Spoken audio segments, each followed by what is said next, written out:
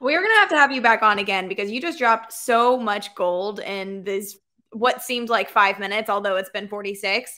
So we're definitely going to have you back on for round two.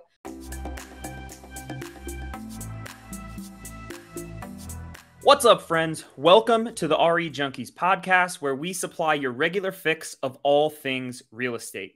Make sure you're the first to get your dose of the RE Junkies podcast by subscribing to this show on your favorite podcasting platform or YouTube.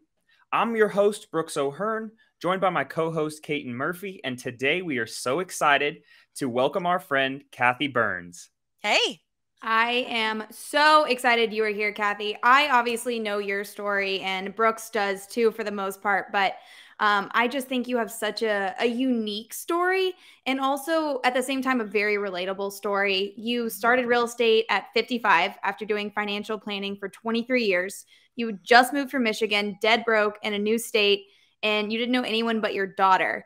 And not only is that unique, but your energy and your passion for life is unreal. So before we jump into everything, I want you to unpack your story a little bit. Tell us a little bit about how you got into real estate and kind of how all this came to be.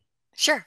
So at 55, that's how old I was, starting over. And that's quite a challenge. But you know what? I was really excited to start over. I'd left Michigan. I didn't know anybody in North Carolina. And you know what? You feel invisible. It's kind of good because no one's got your old chapters. I like that a lot. So for the first 6 months, I wasn't in real estate. I had done financial planning. I got my insurance license here, and I thought, well, I guess I'll get my insurance license and just kind of do that. That turned out being a crazy adventure, which I ended up shutting down that company in 7 states because they were just really vile to senior citizens in North Carolina. And my daughter, who was really supporting me during that time since I was so broke, and a brand new mortgage lender on commission, and she kicked out her roommate so that I could live with her. So she's like, come on, girl, get out there and make some money. I go, sure. So I thought, what will I do? And my family was in real estate. My father was a builder. My mom was a real estate agent. And I said, okay, I'll go get my real estate license. I didn't really want to do it, but I thought, you know what? It'll blend well with this industry. So I got my license and I went to Coldwell Banker because I liked the color of their logo, and they said they wanted me. And so I said, great. And so that was 2006, actually. And so the funny part about that was, you know, I'm a networking, or I'm a networker naturally, and I'm also really passionate about tech. And I'm in there teaching them all about tech and stuff, and nobody's sharing with me. I really didn't like that. So I didn't stay at Coldwell too long. I moved over to Remax, where I ended up forming a partnership for 7 years, which was great. And I just figured it out. That was really my agenda. I was going to figure it out. I knew in financial planning that you needed to focus in on an agenda. So I was from Michigan. I lived by the water. I wanted to live on the water here. I didn't want a low price point because I figured out the net commission really quickly. That wasn't going to work for me. So I focused in on that my agenda would be, I'm going to live on the water. I'll rent a little cottage. I'll figure out how to do it, even though I have no rent money. And so I started selling stuff on eBay to support myself that I had from my previous wealthier life. And anyway, I started to figure it out, and I wanted to be a waterfront specialist. So I was targeting in on a niche. I was targeting in on a price point that I could see would move easier, because that was 2006 where the market was taken off, but it quickly crashed. So just as I was ramping up, that puppy just rolled over on me. But I really learned, and that was the agenda, to niche in and to have a target market of what I would specialize in, knowing that I would do other things, but that was going to be my focus. And I did a lot of things to just stay on that target. Well, I want to highlight the importance. I mean, the fact that you figured out so early on that you needed to target in on a niche is awesome, because I think that shiny object syndrome is very real in real estate, and you want to be everyone's everything. And right. you don't get any traction with that. So when you do narrow in on something like that, especially so early on in your career, I mean, that probably was one of the best moves that you made starting out. Absolutely. And I teach a lot of agents that I see them all running all over the state. I said, hey, you got expenses with your car, your gas. How about your time? No, don't do that. Niche in. And you can set up the MLS to target in what shows up on your everyday, I forget what it's called, but you can niche it in. I did that immediately. And I set up searches for myself that were all the waterfronts in the price point that I was after. So I would learn that target market quick. I created spreadsheets. I was on a mission. She was on a mission. You're always on a mission, Kathy. You're always on a mission. Like those are the two biggest things for new agents is Yes. like the one big thing is, okay, well, I could get my real estate license, but then I don't know anybody. And Right. especially like you literally didn't know anybody. You had your daughter and then everybody says, well, where should I start? Mm-hmm. Right. And like, you just laid it out. So I mean, we're 5 minutes in and you just laid out how to start your real estate business like that. I mean, like, don't complicate it. That's amazing. No.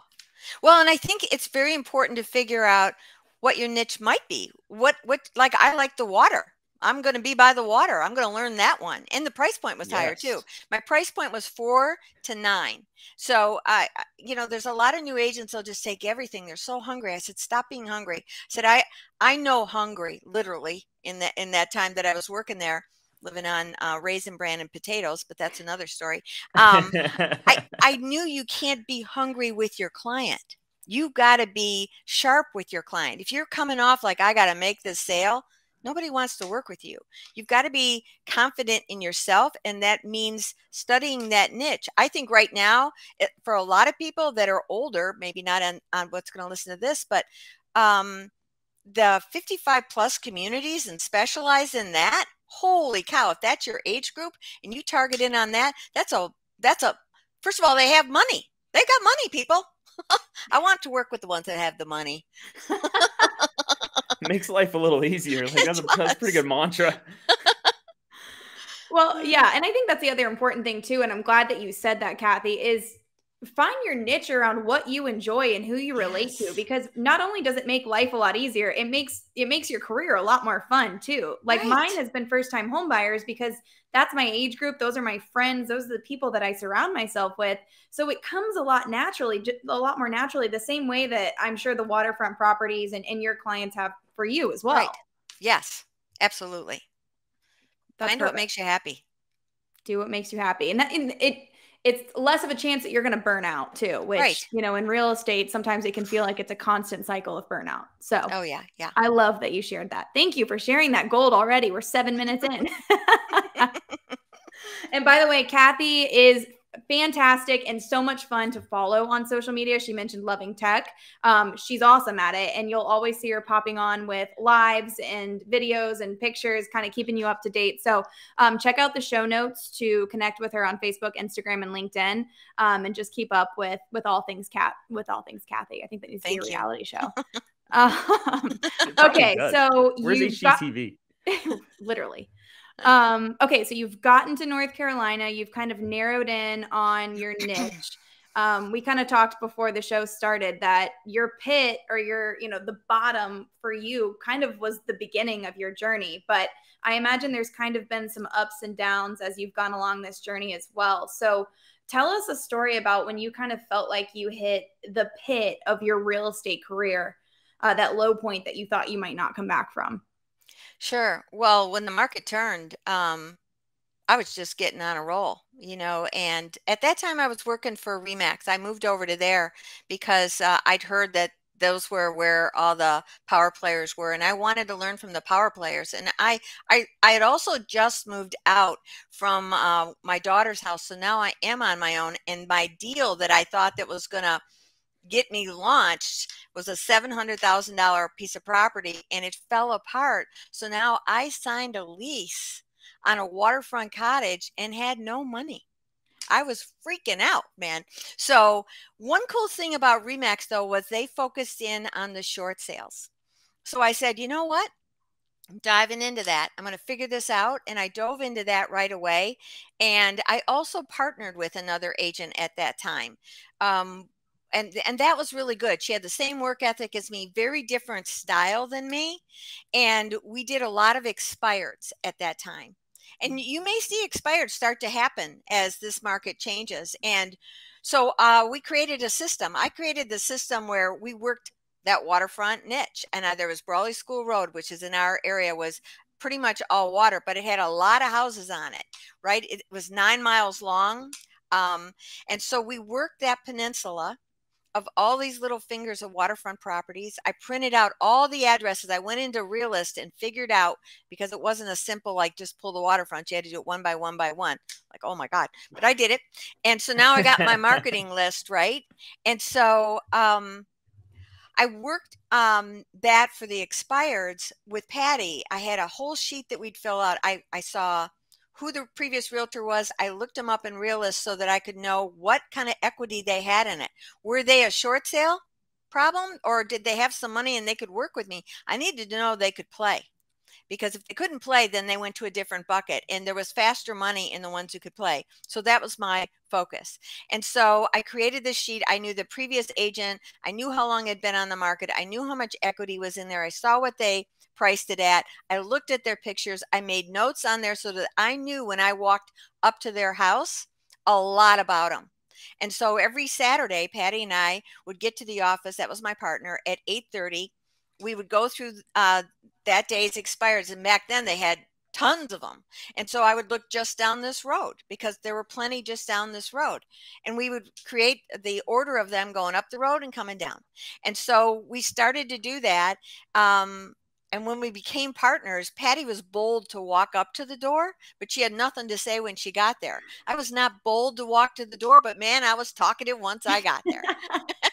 And we had a clipboard that had the realtor logo on the other side, so they didn't think we were something else coming up to the door. But the best part was, the most exciting day was when Patty, I'm a car girl, just so you know, when Patty pulls in a fully restored 65 vet with side pipes roaring away, and we are Race City here. I'm like, Patty, that's the holy grail of marketing. We're taking that car on Saturday mornings. And we did. And so we'd been doing this and getting listings and actually having our best year ever in a very tough market. But because we were calling on those expireds with a mission and with a purpose, and I also use send out cards as follow-up cards when I would go to every one of those things. I would do the on the app right on my phone as I would leave there. But that car got us our first 1.8 million listing, because they came running out the door, and that's what they would do. Car people love cars. And we actually had our best years in some of the toughest years. Wow. That's really, that. really cool. And we should circle back on send out cards, because that's the other thing you're queen of. Your follow-up game is unreal, and the way that you do it's really cool. So we'll stick a pin in that and go back to that, because okay, that's big. That's crazy. I want to ask. Yeah, go ahead, Brooks. I want to ask real quick. Just you overgeneralize this a little bit, but you talked about, you targeted the expireds that had some equity, had some wiggle room, and then the short sales would go in a different bucket. So just for the agents out there listening and maybe want to target expireds, this is an overgeneralization, but is it more so you won a lot of those expired listings because of a new price, or because of your marketing, or just simply because you were solving whatever problem they had at that time point with their previous agent? Well, we were unique. Nobody was knocking on doors. I think in COVID, that's a little tricky right now, because people are a little cautious of that. We had many people inside the house. You could see they were in there and they weren't coming. The car changed everything, and I could tell that was a deal. But what we were is different. We were prepared. When we knocked on the door, we just said, hey, we saw that you had your house on the market before and it's come off. Are you planning on putting it back on the market? If you are, love to talk to you, make an appointment. My whole agenda was to get an appointment or contact information, because I was going to follow up with them. And so because we did that and we were unique, whereas a lot of people would take the shortcut road and just mail, spend a fortune. No, stop that. That's a waste of money, and everybody does that stuff. Be different. Be different. Does that help? I love it. I love it. That's perfect. Thank you. Kathy, you also kind of started real estate at an interesting time. Not that this market that we're going through is exactly the same, but there's certainly a shift going on. So, what do you think? What are you taking learning lessons from that shift into this one and going forward? Well, I think, because I did investments for 23 years, I saw the market also shift. You have to be flexible enough and start paying attention to worry. Don't listen to the friggin' news media. That's another whole story. But listen to valid sources. Listen to valid sources. I think things like this on here are really valid because, the market isn't crashing. The market is changing. It's normalizing. I mean, it was crazy before. Now we're normalizing, and people got really spoiled in that little time frame. But they weren't just spoiled. We had a lot of fear in that time. Your buyers agents are running all over, showing 50 houses, losing 10 deals, and exasperated. Right now, they can at least Yeah. show some houses and got a shot at it. So I think. For me, I'm a big believer in listings, list to last. I heard that at Coldwell Banker when I first started with them, and it's really true. You get your weekends back too. But you have to do buyers as well, no matter what. Even your listings that you sell, they want to buy something else. So you've got to be good at both. And I think that I love Remind, which is in our MLS, and I think in almost every MLS. And it's a free resource in like ours now, and I'll bet it is in most. One of the cool features that it has is you can search a territory of homes that you pick, and you can say to it as a filter, I want the most likely to sell and medium likely to sell.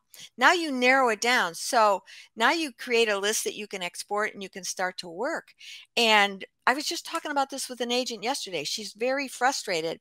She's been a really successful agent, and yet all of a sudden her market's drying up. And I said, tell me what you're doing. She goes, I'm mailing. Stop it. You can't keep up with how many times you'd have to do it. It's too expensive. Be more proactive. Figure out your niche. Start calling those people. If you're going to send something specialized, like a CRM of that particular house, which I think is a good deal, especially if it's marketed, man, that's probably once every 2 weeks or faster. And I'd be trying to call. And I wouldn't just do a CRM. I'd be switching it up. I'd be doing something that's unique. Here's what's happening in the market. I'm your go-to person. I'd stalk them probably like crazy because they're going to know me. They're going to want to know me. I'm going to make them feel good about me. There's going to be fun stuff.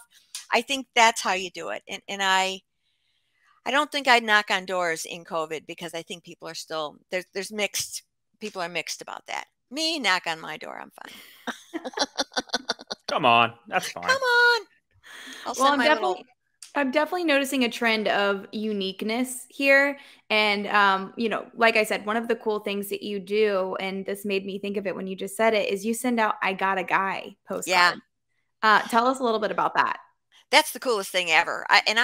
So Send Out Cards is a network marketing company. I don't make any money at it. I have no care if you sign up under anybody. It's irrelevant to me. That's not my agenda. I stay focused on my tasks. You get divided on too many tasks and I got enough ADD going on, so I have to stay focused. So I use Send Out Cards as a tool, and I used to use them with the expireds where I'd be standing right on the porch. I'd take a picture of the front of the house so that was the front of the card. So it was unique to that client and that prospect. I may or may not have gotten an appointment. If I got an appointment, I said, look forward to seeing you on Tuesday, blah, blah, blah. And I would do that right from my phone. It was an app, and it would mail it to them personally, US mail. That's the big deal. And it's a nice card. Got them over here on my desk, but I should pop one up. Anyway, so the I Got a Guy card, I decided to do, I joined BNI, which is a networking group that I highly recommend, really hard to get in for realtors because it's industry exclusive, only one realtor per group.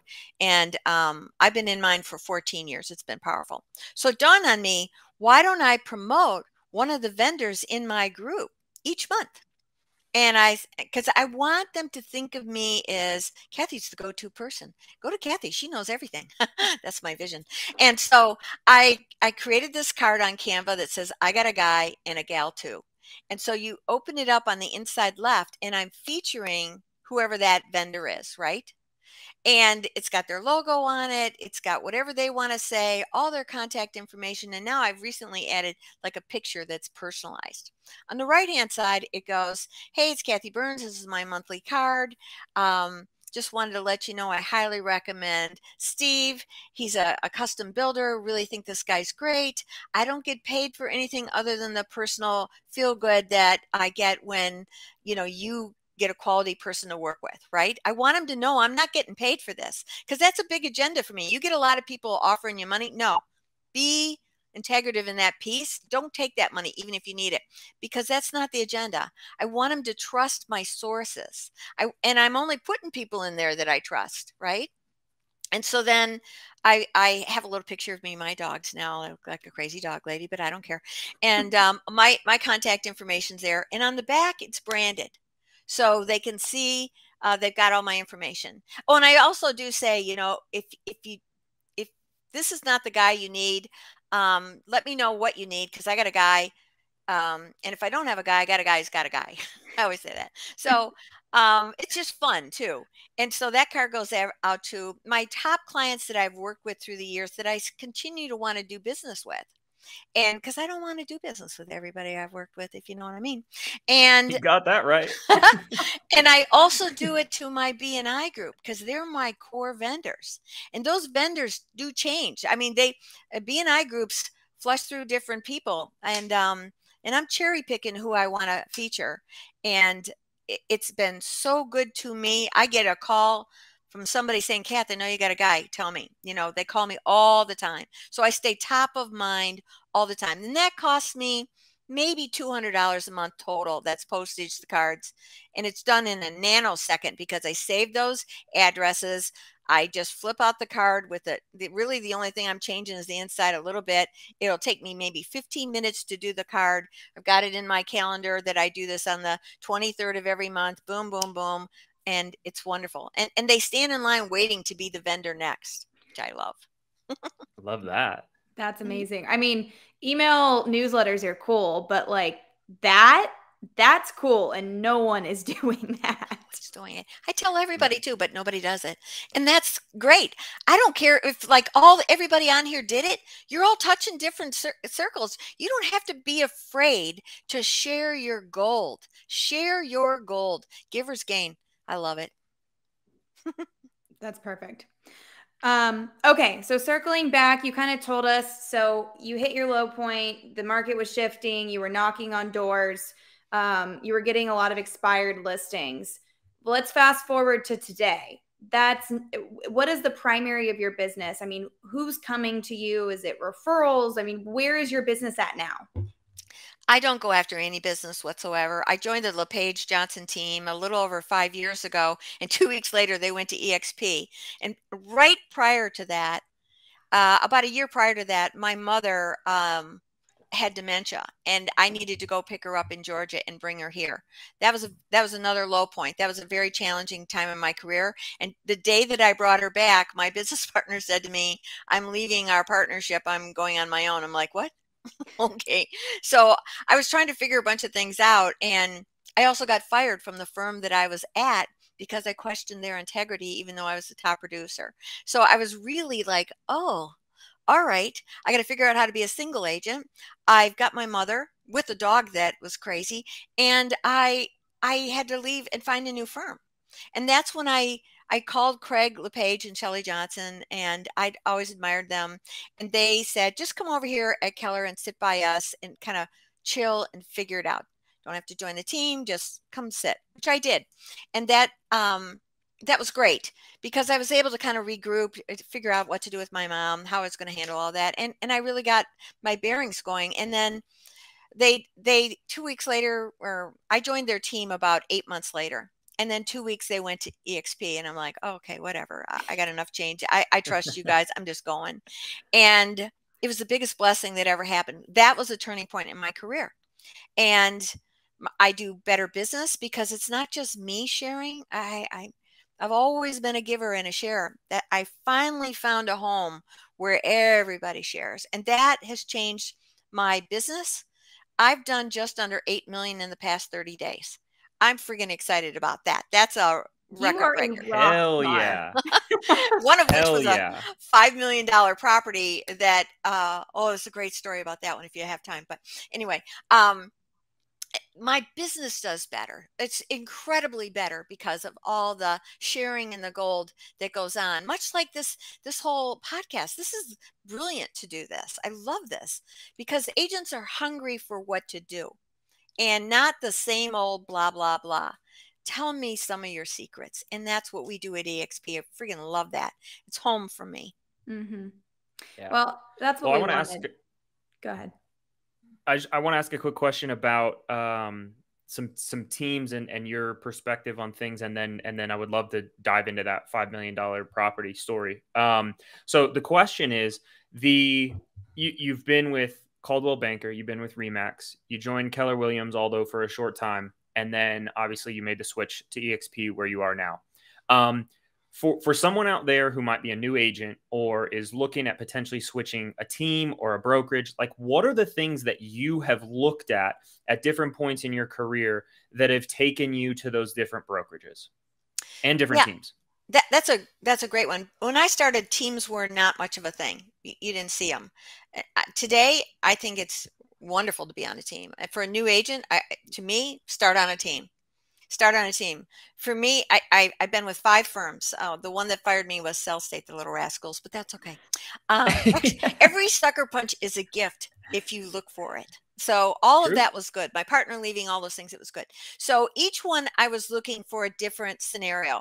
I was always looking for a better bottom line. I pay attention to my net, not my gross. That's probably my financial planning background. So I'm always looking at how I'll be better at my net. That's why I pay attention to the price point. That's why I pay attention to the area that I'm willing to work my business. So I think that's critical. For a new agent today, they need to get on a team where there's coaching. And because I think coaching is critical. One of my biggest regrets is that I never hired a coach myself. I mean, I was just a scrapper in the whole thing, trying to figure it all out, which is fine because I am a scrapper, but I think it wastes time.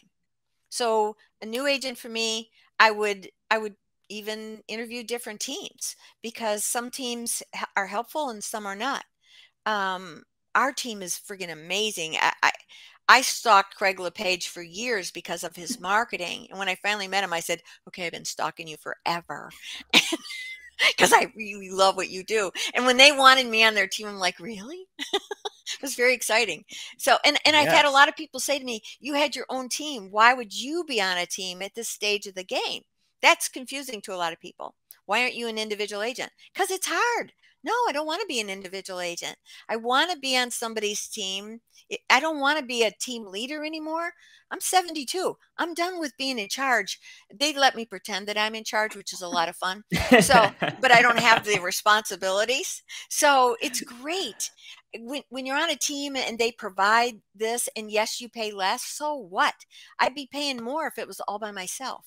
So a new agent, get on a team, but interview the teams, make sure, check your splits. Don't get so lost in the splits. Look at it as a college education.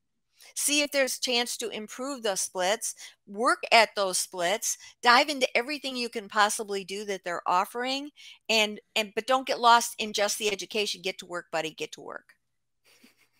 I love that. Now, and what about experienced agents making the switch in the middle of a career to a new team? Anything specific, or new brokerage, or anything specific you would give them for advice? Yes, because there's a lot of agents that just say to us, "Well, I love my broker." I said, "Really? That's great. I love people too. But what's your business working out at? What's your net? What are you getting for what you're paying? Is there something better? Is there, with the XP, the residuals, freaking incredible. So pay attention to your company. Pay attention to the company. Every franchise has a franchise fee. You're paying that plus your, split. Plus, what are the costs internally that they're offering? And a lot of people think it's, oh, let's just go have my own boutique. Oh my God, you just took on a whole nightmare of stuff to do and responsibility. No, be smarter. Yeah, no shit. No way. No way. So, they're all a lot the same, except EXP. I honestly clearly in love. It's a game changer. It's so different. It is. I love that. Thank you for that candid advice for agents, because I see them all the time, you know, and they reach out to Kate and I and ask about potentially joining EXP or just for advice on how to pick a Sure. brokerage. And there are so Yes. many things out there. Like, you know, I get asked all the time. People ask, they're like, well, how much do you produce so I can make sure I trust you? And I'm like, you are asking the wrong damn question. Like, Yeah. if you're joining a team based on how much your team leader is producing, or you're joining a brokerage based on how much they're producing, you've already lost. That's the terrible worst question to ask, because really it's about like, well, what are they going to do for you? And yeah, you're right. Like, you can love a broker, you can love your mentor, you can love your team leader at whatever brokerage you're at, but at the end of the day, like, you got to focus on you and the food on the table. Right. Like, It's your net. is that ROI positive? Yeah. Like, Yeah. And what's your freedom like? That's the biggest challenge in real estate today. You're broke after every deal in a sense. No, thank you. Give me opportunities that are more than just the sale. And more companies are starting to look at that. So you really want to evaluate it. We're not the only one that offers different streams. But I think you really got to look at that. How does it look for you and your family? For me, I want to slow down my production, if not completely, and let me just be a mentor and a trainer, because I want residual income. My goal is 15,000 a month at a very minimum. I'm averaging around 5. So that's a good number for me, but I really want to step it up because I want to get out there and drive that cool car I got. absolutely. I think that's important. And I know when I started real estate, it was the same people and the same type of person giving the advice on how to build your business. And I remember walking in and I was like, I don't want to build my business like this. I don't want to sit on the phone and cold call all day. I don't want to have to go, for me, Yes. I don't want to door knock. I want to build my business on my terms for my goals. And I think I really respect that you did the same and you recognize that, and I think there's such a big misconception with teams. And Yes. people, solo agents, once they hit a certain point of production, they're like, I would never be on a team. But what's crazy is I think that actually amplified your career. I mean, 8 million in 30 days. Are you kidding me? Right. It's so you got to look at the And that different was 4 resources. transactions. Wild. Yeah. And that's phenomenal. And it probably takes so much stress off of you too, right? Yes, it does. Hell Very yeah, good. it does. Yeah. Yeah. Yeah. Well, let's dive in. I want to hear about this $5 million listing. Okay. So yeah, this is a fun story. Woo. So back in 2010, I bought a Groupon from a bead store on how to do. I know, I love this. This is where it started. On how to have a necklace that I could design myself and some earrings, and it was $30. I said, okay, great. I'm going to buy the Groupon. So I call up the lady because there were classes. She tells me a class. I said, oh, none of those are going to work for me. What are we going to do? And she goes, I'll do a private one for you. I said, great. So I go into her class downtown Mooresville, and I'm looking at all her beads. I'm all excited, having so much fun. And we're sitting and talking. Of course, if it's one-on-one, she's telling me her story. I'm telling her my story. She knows I'm an agent. I've only been doing it about 4 years. And she tells me where she lives. And I said, oh, I know that house, which was a incredibly big, it looks like a castle. It's huge. And I kept thinking, oh, I would love that listing. And I'm not saying that to her, but because she just bought it. And she just bought it. And she was telling me how cool it was. And I'm salivating. And anyway, she goes, but I want to buy a house for my sister. I go, okay. And she says, and I'll pay cash. I go, okay. And so within a very short period of time, I get the house sold for the sister, and my client paid for it. And then she goes, I'm going to buy a house for my son. I go, okay. So she buys a house for her son. And I'm like, I like how you're buying houses for anybody. I need one too, And so we're staying friends, but she has this bead store business in downtown Mooresville called Ain't Miss Bead Haven. And I know freaking the loved it. exact one. Right? Yep. And I said, I had created a Facebook page called 365 Things to Do Around Lake Norman. And so I said, hey, I'll promote your stuff. Just tell me whenever anything's happening. So I started promoting it. Well, then as time goes by, the sister wants to move. I sell the sister's house, and I'm staying connected with, I got a guy cards, and I'm checking in on her for the different things that are happening at her store that I'm promoting. And on that 365 things to do around Lake Norman, I am not promoting Kathy Burns as a realtor. That is, I'm invisible there. This is strictly to build a database. And so anyway, a couple months back, her son calls me up and says, "Hey, mom wants to buy a new house." I go, "Great." So I meet her out at the house. Come to find out, she's splitting up, and she wants to buy this house, and it was a beater. And I'm like, "Oh, I don't know that you're going to want this house." It was really a long far down. But anyway, I said, "What are you doing with the other house, girl?" She goes, "Well, I'm going to sell it." I go, "I'm your girl. I am your girl for that one." She goes, "Can you handle that price point?" I said, "I sure can." I said, "I did a 2.8 million. I did this, nowhere near her price point at that point." I said, "But our team, we are a mega team. We handle all kinds of high-end properties." And I said, "And my marketing is going to be second to none for you, girl." And so anyway, I pitched it in the driveway. I end up getting the listing with her because she trusted me with these other sales. And so then we get it. It's taking forever because it's a split. They're not two happy people together. So that was the challenge of dealing with someone who did not want to sell his house and someone who really wanted to sell the house. It's paid for, and they're going to get a lot of cash in their pockets. But anyway, I worked on this. I had to sell another condo for them so that we could get some cash to kind of get the house up to steam. And so I did get that done pretty quickly. We got cash. Now we're doing it. He's still stalling a little bit, and I'm moving him along. And finally, they let me put it on the market, and I went wild with my marketing on that.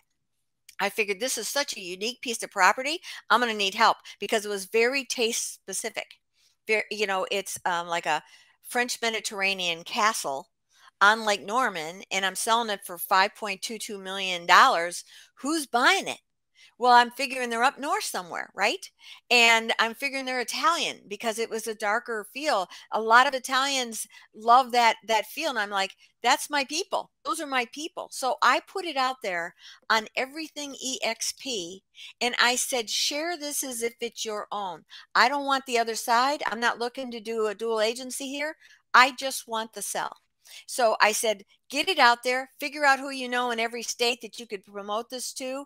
And we were under contract in 11 days. And the guy came from Ohio and gave us what we wanted. So it was amazing. Wow. And so we are closing next week, as a matter of fact. And so I was so blown away that we could do this. And I met the buyer and I said, "How did you find me?" And he said, it was a hashtag. I typed in mansion, Lake Norman, waterfront. I said, "Well, I never used that one." And I'm like, so one of my peeps put that out there, and he finds it. And that was pretty exciting. 11 days blew the clients away. They're in love with me and got what they wanted. We negotiated our repairs already, and we are rocking and rolling and closing. And I exceeded their expectations. And the woman said to me, "I'm so glad you were my agent because no one else could have handled my partner like you did." And because he was tough. But the good thing was he's happy. Now he's happy. She's happy. I'm happy. They better be. They should be. Hell yeah, they better be. $5 million listing in 11 days. And I mean, I hope people are like connecting the dots listening to this. Yes. Yeah, go ahead. The buyer's agent was licensed in North Carolina, but he was licensed in 13 states, and he lives in Florida. He drove 7 hours up to meet the buyer who drove down from Ohio. And I said, "Buddy," also I was worried he was a scammer because it was so quick on. I said, "Are you scamming me, you rascal?" Which I found out about a software tool where you can do background checks. I forget the name of it, but I'll tell you later. Anyway, so I said, "Are you a scammer?" He goes, "No, I'm not, crazy woman." So he gives me his information. I look him up. He's got $900 million listings all over the country that he's involved with. He said, "All right, I'm going to believe you. I'll let your guy come." Because they gave us a full price offer before he even saw it, ready to go. I said, "You better get him in here. I need to know he's for real." And so they did. And it was great. But that agent, the only real thing that he's done for that commission was drive up that one day and drive back. I met for all the inspections, and I met for he gave his client my number. I just deal with his client. I said, you rascal, if there's any problems where we have to come up with money in this deal, I'm coming to you. You're paying it. Yeah. You are paying it, because not me, buddy. He's cool. So if we average the hourly rate per agent, it's like this. Yeah. That's amazing. That's amazing. No, I hope everybody's listening, like they're connecting the dots. And honestly, I'll probably go back and listen to this episode like 4 different times, because there are so many things that like you've said, but it's not just glossed over. Said, right? Like just there's so many things that I'm like listening and I'm like, holy shit. Like, you know, just the different things that you've described and explained, and you're just like, yeah, all right, I did it. I mean, like, to get a $5 million listing 12 years later off a $30 Groupon, and how many other you know transactions did you help her and her family with in the interim? Another handful in the last 12 years. Like, you can't teach that. That's not a tangible thing. And it's also not luck. No, like it's not luck. It's also not luck. So there are so many things that people could just sit on the sidelines and be like, well, you know, I'm not making the sales because of whatever. But there's so many things already in this episode that you can tangibly put to work. And like I said, it takes a little bit of connecting the dots. So if you're listening out there, go back and listen to this episode a few more times and make sure you're taking notes and connecting some of those dots with what Kathy's saying and what she's not saying here. You're a genius. I'm going to go back and listen a million times too. I mean, even that Make It Your Own page that you've had a hand in starting, if not started by yourself, to market out to other people in other states, because you knew the kind of buyer that was going to be coming likely to this listing. I mean, that's genius. I do think that's very important when you have a listing. You know, if you got a cookie cutter house, that's one thing, but there's a lot of houses that are unique. And me, because I focus on the water, I've got a unique buyer. I have to be thinking, who's my buyer? Where's my target market? And niche in, you know, because that's powerful. Who's the agent that's going to bring me the buyer? You know, who's hungry? You know, you got to have grit in this business. You have to think outside the box. You have to create your own boxes all the time. Yes.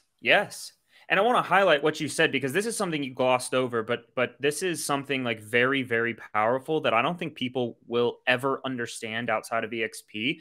And like, for those of you listening, this is not an EXP commercial. We're just all with EXP. So I want to highlight this though. With any of your previous brokerages, what you described as far as posting out this listing, this $5 million listing, posting it out to other agents across the country and things like that would not have been possible. Not like possible, you literally ever. would have had to pick up the phone or find an email address for other agents at every single office. Like you came from Keller Williams most recently, and even in Denver, I'll use this example. The Keller Williams Cherry Creek office and the Keller Williams downtown office and the Keller Williams Arvada office, and all of those, they're all different. They don't talk to each other. And but franchises. you have the unique opportunity with EXP to make a few posts and be all connected in one singular website with every EXP agent across the world. And that like that tool is not something that should be taken lightly. And now you can go to other $5 million listings and say, listen, this is what I did. Not only are we a mega team in the Charlotte area and the surrounding states, like this is the tool that I have at my disposal. And so what's the ROI on that? Oh, gosh. Right? Like $5 million times your commission, you do the math that are listening. So that's something, again, that you just glossed over, but people truly need to understand like what was also in the background. That truly, that rocked my world that it happened. I mean, I hoped that it would happen. But I never had that opportunity with any company to do that, like you said. So, but to be able to do that here, and so many agents had it. Like I have a coach that I'm working with, and he said, I coach a lot of people from a lot of different companies. And he said, but I saw your house on a lot of EXP pages, because he connects with all these different agents, right? So he's following them on Facebook. And he said, I saw your house with a lot of agents, because it was so easy for them to just, if they had somebody in their territory or they attracted somebody, to be able to get a referral for a local agent and still get a referral on it. You know, a 25%, me on anything over $1 million, I'm asking for 30% referral. So if they're doing a 30% referral on a $5 million property, even if it was a smaller commission that was being offered, ours was 2.25, even that's a mega number right there, which is another mission that I have this year. My goal is to incorporate outgoing referrals. I want 30% of my business in outgoing referrals because that's easy money. And I teach people that is in my sphere that I can vet an agent for you anywhere in the country and possibly nationwide or internationally, depending on the country. You come to me, I'll vet them. And then you can decide if your people want to work with them, because I want those outgoing referrals more than I want the incoming. Absolutely. Absolutely. You're so clear on what your goals are and what your mission is. And it's beautiful to see. What is besides that, give me one other big project or goal that you're kind of working towards or you're looking forward to in the next year or two. For me, it's get out of production and teach and get that residual going. That is my number one focus. I can't help but work because the business just comes to me, which is because of all the things that I've laid in place. But what I can do is mentor, like someone that I have brought over, mentor someone with that client so that they'll know me. I'll be involved in that. I'll mentor that agent that I've sponsored over to EXP and mentor them forward so that they can grow. I can teach, which I like to do, and I don't have to do the business of it. And I can build my residual, which is where my focus is, because I want to do a lot of stuff. I got a lot to do. So that's my vision. Yes. Yes. Drive my car. That's great. Like your car. Yeah, you did just get a new car.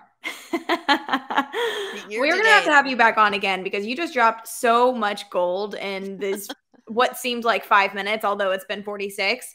Wow. So we're definitely going to have you back on for round 2. But before we do that, we do have a little lightning round that we did not prep you at all for. It's just going to be a few random questions, fun questions. Whatever comes to your mind first, we're going to cycle through and just have some fun. Okay. You ready? Yeah. Okay. If someone gave you $1 million to spend on real estate, how would you spend it? Or within the real estate world? It doesn't have to be on real estate. For me? Mm-hmm. Oh, I know exactly what I do. Be a little waterfront cottage. Little waterfront cottage. It's right on my vision board right there. I see the house. I got big water views, and it's going to have to be near my kids. There we go. Yes. It'll be just a down payment, probably. Just be the down payment. I don't need a big house. Yeah, it's fine. I just like a little cottage. I'm a little cottage, little people person. Kathy, you've talked a lot about apps and technology. So if you had to name the 5 apps that you cannot live without, what would they be? I love Reach. Reach is one of my favorites because that's how I stay connected with either clients, because you can sort it into groups, and I can do a group post that goes individually. And that's a big one for me. I really love that. And Reach is a mass texting platform for those of you who are not aware. Spotify, of course. Be a big one. Gotta have that. My send out card app, because I can do a card in a nanosecond on that app. It's a big deal for me. TikTok. I do love TikTok. I am a maniac for TikTok. You know, I haven't done as much as I'd like to do as far as doing videos. But I love the content that's in there. There's so much great content, and you can search by so many categories. I got so many friggin' folders that I got to figure out how to go into the folders, which I haven't figured out. I'm just so busy putting them into the folders. But I do love that. And I'm a Trump fan, so I follow Trump. Is that 5? I hope. All right. That's 5. That's 5. All right. When you were a kid, what did you want to be when you grew up? Oh boy, I had no idea. I just knew I liked cars, and I didn't want to work for anybody. I don't do well being told what to do. Not at all. I say that all of the time. Yeah.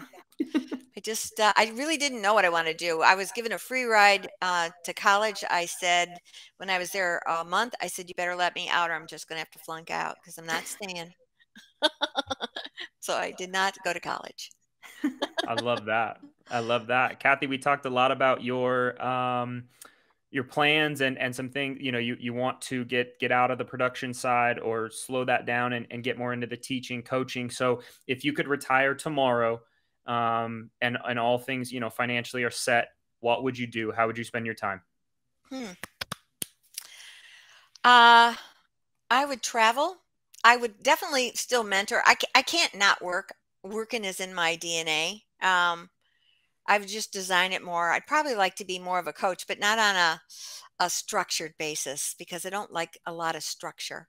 So I'd like it. I like it when agents just call me up and say, Kath, I have trouble with this. I go, okay, let's just figure it out.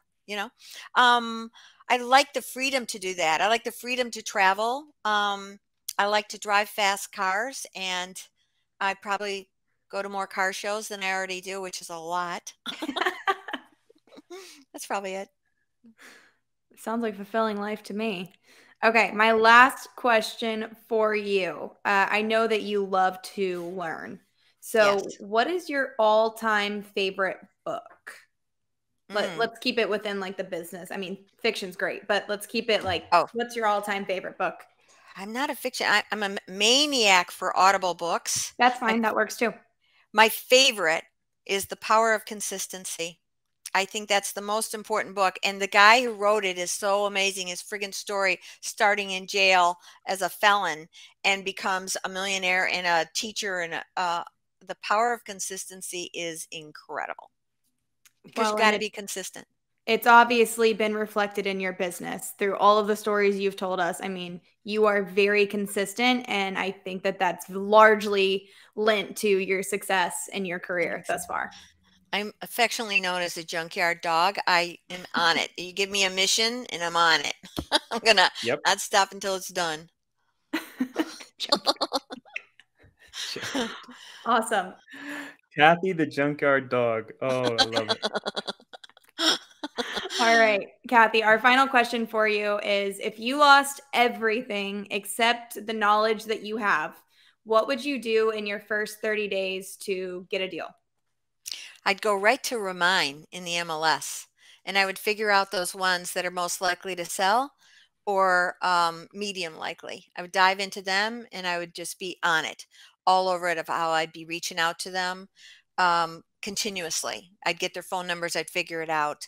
They would get something from me that would be changing that content, and I'd be probably sending values on their property as my main introduction. I might send, I'd try and figure out how to get in front of them, and by getting their phone number, and I'd spend the money that I'd have to figure out how to spend the money, but I've been such a scrapper to figure that out. If I had to sell something, I'm selling something to get the money that I need to make it happen. I'm not going to complain about I don't have the money. I'm going to figure it out. And for me, I'm always going to figure it out. But that would be my go-to spot initially, because I know that there's gold there. There's gold. Perfect. I love it. Perfect. I love it.